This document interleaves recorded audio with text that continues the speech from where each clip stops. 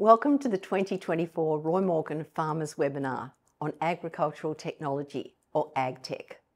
At Roy Morgan, we have an extensive panel of more than 30,000 Australian farmers who were surveyed about their on-farm experiences, the challenges they face in their behaviour, as well as their attitudes and future intentions. Over the span of a year, we surveyed dairy farmers, cropping farmers, livestock farmers and horticultural farmers. We survey farmers on big and small properties, including farmers who are part of a small and large business. So let's start with how confident farmers are and how they're feeling in these stressful economic times. 7 in 10 farmers feel that they're financially worse off than they were a year ago when they're talking about their farming business. That's no surprise given high input costs and variable prices. In other words, only 30% are feeling better off than last year. Farmers are more optimistic about the future though, with 60% expecting their farm business to be financially better off next year than this year. That still leaves 40% of farmers expecting things to be worse next year though. However, farmers are pessimistic about macroeconomic conditions in the next 12 months, or even over the next 5 years, with 69% saying they don't expect the economy to get any better. Crucially, this is negatively impacting their investment confidence. 58% say in the next 12 months, it'll be a bad time to invest in growing their business. So what's behind these attitudes? When we ask farmers about their biggest challenges, responses inevitably went straight to input costs and price instability. For example, one farmer said that price instability was making it impossible to plan ahead, while others said they couldn't expand because prices were down and costs were up and labour was too hard to find and land was too expensive. Not a pretty picture for the farming community. It's unsurprising, therefore, that most farmers, 57%, say economic conditions are their biggest challenge. That's well ahead of the 23% who nominate government policies as their biggest challenge. Staffing issues are next at 18%, followed by weather at 16%, and business viability, also 16%. Somewhat surprisingly, only 7% of Australian farmers nominate climate change as their biggest challenge. But are these challenges changing over time? Looking back over the past 3 years, we see a growing challenge about economic conditions. In 2022, only 35% of farmers said economic conditions, but by 2023, this had increased to 49%. And now, in 2024, as we said before, a majority, 57%, blame economic conditions as a major challenge. Government policies has also grown as a challenge from 6% in 2022, doubling to 12% in 2023, and almost doubling again to 23% in 2024. Staffing challenges are up, as are challenges about overall business viability. Only weather and climate change are becoming less of a challenge for farmers. Now let's turn from what's worrying Australian farmers to their uptake of on-farm technology, or AgTech.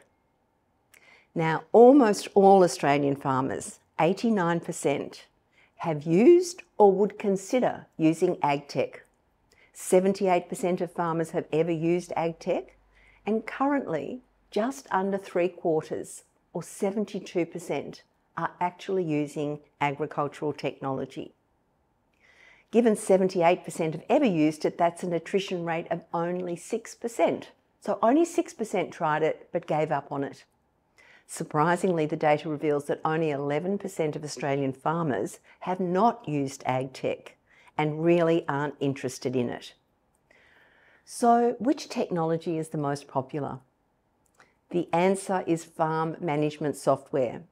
And that covers pretty much everything from paddock mapping to animal genetics, feed inventory, water monitoring, and even biosecurity planning.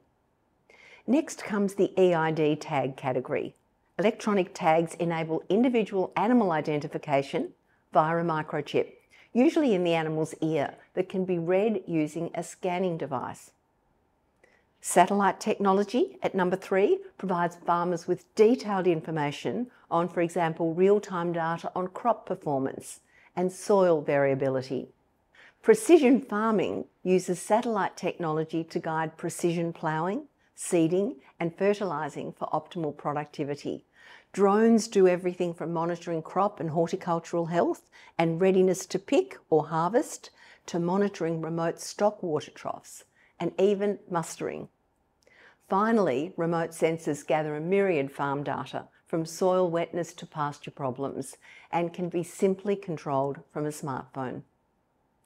Given the technology revolution happening right now on farms across the nation, 2 important questions emerge.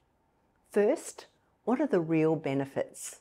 And then, just as importantly, what's stopping farmers from embracing technology? Well, according to farmers themselves, the top benefits of agricultural technology include less wastage, the ability to diagnose issues remotely, reduced labour and new opportunities. More accurate record keeping, the ability to monitor huge areas, better livestock management, profitability, reduced input costs and reduced wastage. So with all of that in this golden age of farm technology, why isn't every farmer on board? Well, the number one reason by far is cost, with 2/3 of farmers nominating cost as a barrier to entry into the AgTech era. Poor connectivity is also an issue, and simply not knowing enough about AgTech comes next, followed by what's seen as a lack of need, low benefit, and too much regulation. But remember that 89% of Australian farmers currently use or have at some time used farm technology. So the barriers, while important, are standing in the way of only a small cohort of farmers. So which AgTech brands are the most prominent in the minds of farmers? Who do they think of when they think of AgTech? Without any prompts, we asked farmers which brands came to mind when they thought of agricultural technology. The top brand is John Deere. John Deere farm machinery is what many farmers dream about. It's what we call an aspirational brand, not just in Australia, but around the world. Second is Gallagher, a brand known to just about everyone who's ever installed or been zapped by an electric fence. These days, Gallagher is making a name for itself with animal performance technology and wireless water monitoring, all using their apps and software. Australian icon Elders came in third. Elders has been embedded in the fabric of Australian agriculture for more than 185 years. We wanted to know what farmers thought the government should do to encourage the uptake of even more AgTech. So we asked them. They told us that the government should provide incentives to reduce the cost barrier of entry and also provide more training. One Tasmanian sheep farmer suggested the government fund educational field days to familiarise farmers with the technology and its benefits. A consistent response was a call for the government to fund better phone and internet reception. Remember, connectivity was such a big issue. A beef farmer in New South Wales spoke for many, saying if we can't even make a phone call, how can we adopt new farm technology? And while we're on the role governments could play, we asked farmers if they thought governments understood farming. And the results were surprising. 8 in 10 of Australia's farmers said that the Australian government does not understand farming. Only 9% agreed the federal government understood their sector. Across the board, very few farmers think governments know anything about farming. The state with the highest percentage of farmers agreeing that their government understands farming is South Australia, but even there, only 19% agree. Next comes New South Wales with 11%. Oddly, given that it's virtually one big farm punctuated by mining, the state with the lowest percentage of farmers believing the government understands their business is Western Australia, with only 4%. Farmers are much more positive about government departments and agencies, and particularly their own peak associations like the National Farmers Federation, with 70% of farmers agreeing it understands farming. That said, it seems entirely counterintuitive that 30% of farmers believe their own Farmers Association doesn't understand farming. Somewhat predictably, the government departments responsible for climate change and the environment gets the lowest score, with only 14% of farmers believing that this department understands farming.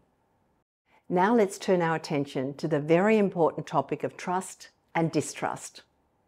Roy Morgan recently announced 9 Agribusiness Award winners based on our 2023 research on trust and distrust among farmers.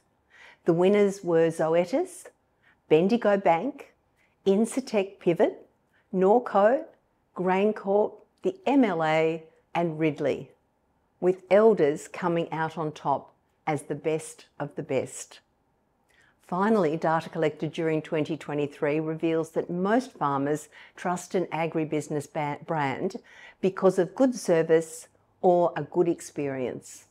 Interestingly, of the top 5 reasons farmers give for trusting an agribusiness brand, none includes price.